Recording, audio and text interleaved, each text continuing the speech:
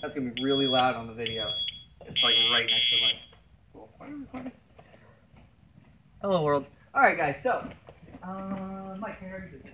So we're gonna start out with just some of our kind of basic concepts. We're talking about what we essentially work on in that drill, right? So start with position. When I'm standing against my opponent, I would argue that most of the time, if one person loses the stand-up fight, like the majority of the time, it's because they lost the initial grip fight. Okay? There's two major ways that happens. One is he gets a really good grip on me, so whatever it is, like he got really big, he's gonna have the sleeve. He's got really good grips, and now I'm reacting to these grips from a negative situation.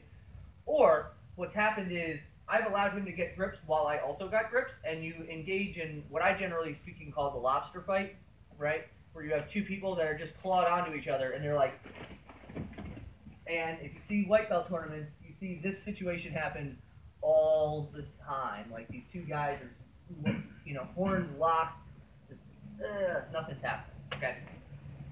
So I want to utilize my grip fighting. I want to utilize my positioning to. I don't know. I have 3 fingers. Put that one away for a different list. I want to utilize my grip fighting and my positioning to prevent him from getting meaningful grips on me. And that's going to allow me to have the opportunity to get meaningful grips on him without it becoming, again, like the lobster fight, right? So let's talk about position. Well, I think most of you guys have probably done it, at least I know you know, but when I'm in my stand-up situation, I want my positioning to be approximately like, I want my hips behind my shoulders, I want good posture. I want my feet to be a roughly shoulder-width distance, and I want this one of my feet staggered back. If you have like a history doing stand-up, you'll likely want your left foot forward. That's cool. There's nothing wrong with that. But if you feel more natural with your right foot forward, that's cool too. I would just say if you want to connect the two, that's a logical decision to make. But otherwise, say your right foot's forward, you have your hips behind your shoulders, good posture, so I'm not hunched down looking down. I'm here. I have a slight bend in my knee. Okay? My footwork, I never want to cross my feet. Okay? This is how you get tripped up.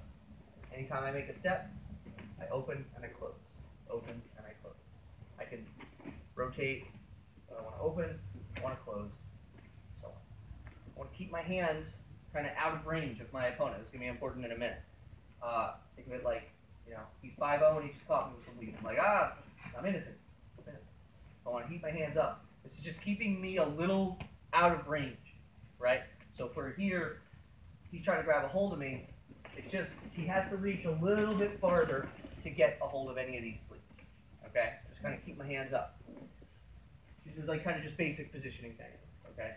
It's not as important if I'm way out of range, but the second we start getting kind of close, these are differences that make, or these are elements that make a big difference.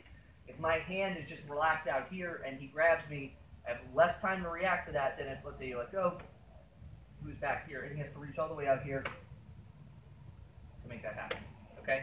My first natural thing is going to be to not let him grab me, okay? Number one. I want you guys to think about grips as, imagine like the second someone reaches out for a grip, it's like you pressed a button and the amount of tension that grip has is now increasing every second, okay? It's building pressure. If he grabs, let's say you grab my collar with your left hand. If he grabs my collar with my left hand, it's stupid easy to break right away. But if he grabs my collar with his left hand and I let him get that grip, now it's like, okay, now I got to work for this thing. The time that I'm taking to break that grip, you might be thinking about transitioning, so on and so forth.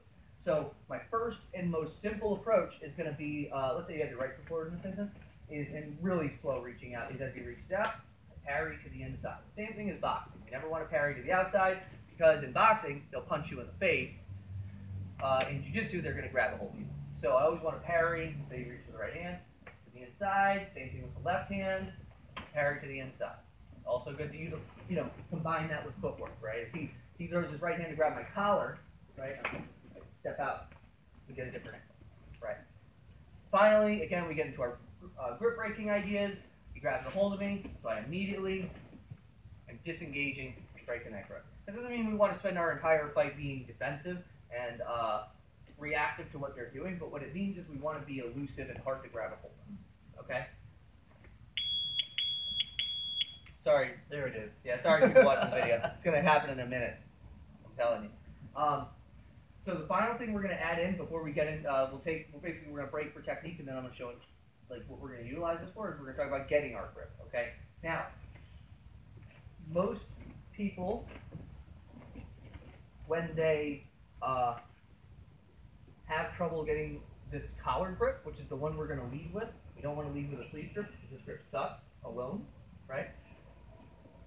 Most people where they get this grip messed up is by doing two particular things. One is they're going to reach straight in. Mike, I want you to slap my hand away. Okay, I'm going to get to this. All right. Yes. Okay, I'm done. For reals. Right? If I reach straight at this dude's collar, like he's going to parry it away. Number two, and this is like the worst, is a lot of people, they'll reach out and they're like reaching out to grab. Okay? Now, unless your intention is to do like a 5-finger exploding heart punch onto your opponent, which I think is banned in most tournaments, like reaching out to poke your opponent is either, at best, it's insulting, right? Like, yeah, I'll show you, right? I don't want to reach out with my fingers, and I don't want to reach straight out because he's going to slap it away. So either, so you'll see like a lot of people, they get, now I say this with my fingers all taped up, but a lot of reasons, like times people get their fingers messed up in a stand-up exchange is they're reaching out for that collar and he parries my hand away, boom, and then my fingers get all fucked up. So don't get your fingers all messed up if you don't have to, right? So instead, what I'm going to do, I have my, again, freeze, I'm cool. I'm going to circle to the side of the collar I want. So in this case, I want his left collar. So I want to circle. Let me circle you just so the rubber here. I know you see. I'm going to circle to the outside. I want to get this angle, if possible. I'm going to get this collar grip not by reaching straight out because his hands are going to be in a reasonably protected position. He's going to parry it away. I want to get my hand to that collar like I'm throwing an overhand right, like in boxing.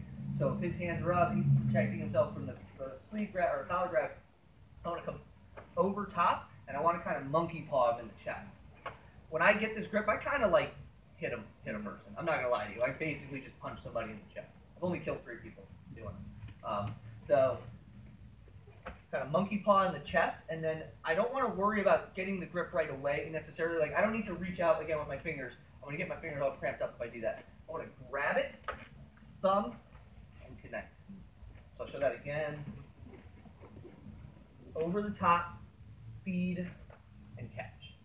I can cinch that grip up once I have a hold of it, right? I don't need to get it right. I don't need to be here. This is going to be harder to feed than if I make contact and then grab a hold of it. Okay? So all of that yapping to get to the point of, we're here. I have my hips behind my shoulders. I have posture.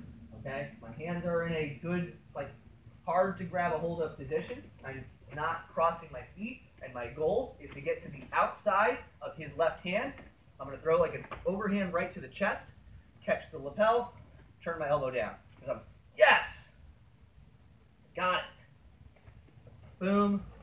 Boom. Does that make sense, guys? Can you see any of that? Yeah, that'd be great. Yeah, can you hear me? Thank you, Mike. Thank you. So we're here. So again, on the outside, looking up on the outside, hips behind shoulders, good posture, so I'm not hunched down, elbows in tight, hands close to my body. Just the simple premise that if my hands are out here, he goes around my sleeve, try to pull it away. All right, I'm not gonna let you do it this time, Nick. Right? It's like my timing's out, even though I kind of got it away, like how close, right? When I'm here, reach for that sleeve, right? Like I can react. I have so much more time to react to that, even if we're close.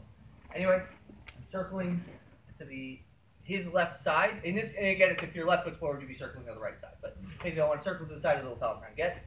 I'm gonna kind of overhand right like a monkey paw, you know what I'm saying? Like this sort of leopard fist, I don't know.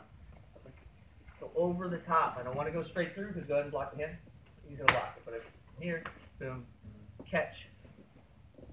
Does that make sense, guys? Excellent. Let's go ahead and partner up. I'll get, Mike, why don't you circle just these two guys, get it free. Work it out, and then we're going to talk about how to use that collar grip to make a person face one. All right, let's get to it. 1, 2, 3.